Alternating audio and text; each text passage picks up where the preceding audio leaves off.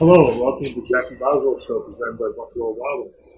I'm your voice of the Stevenson women's basketball coach, Jackie Boswell.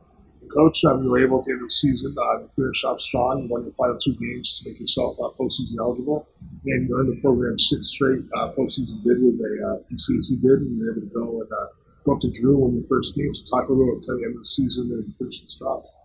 Yes, I mean, we were very excited about that. I do want to give all the credit to our players. I thought that they really overcame a lot of adversity throughout this entire season, so could not be more proud of them for getting the job done and trying to put as much destiny into their own hands there at the end with that win against Hood and Albright. So, obviously, making the MAC playoffs is the goal, but to be able to give that experience to go back to the ECACs, to be able to allow the seniors to be able to play a little longer is always just more important. So we're excited to be there. Yeah, absolutely. Yeah, first off, obviously you beat Hood at home, and then you go up to Albright, a team that has been pretty good, and you haven't beat them in a few years. You were able to go on the road and were able to beat them, to make yourself postseason eligible. So that had to be good momentum again going into the ECACs, and again, just a strong second half of the year when you look at it. It was like 10-4, 10-5 over the last 15 games. So really a strong finish compared to where you were in December.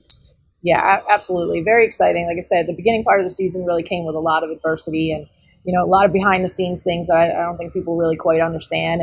But we never gave up. I mean, even this last Friday against Cabrini, I thought that the toll of the season physically and mentally caught up with us that day. You would have hoped that it would wait just a couple more days.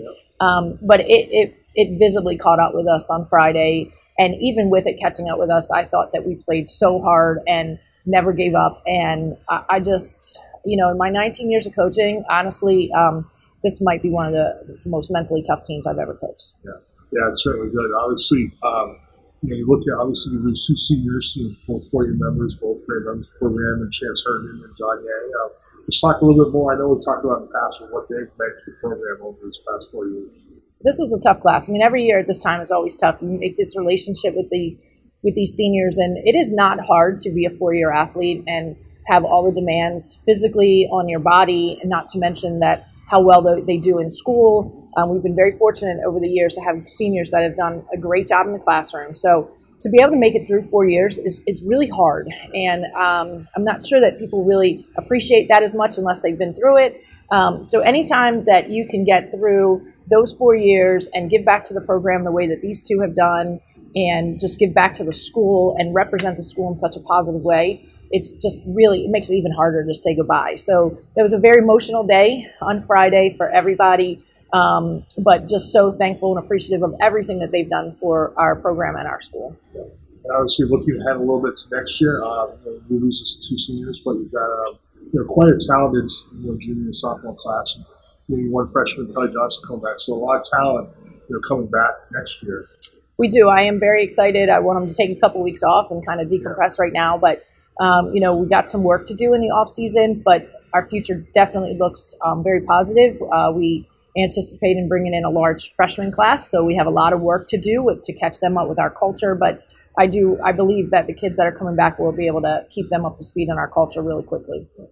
Okay, great.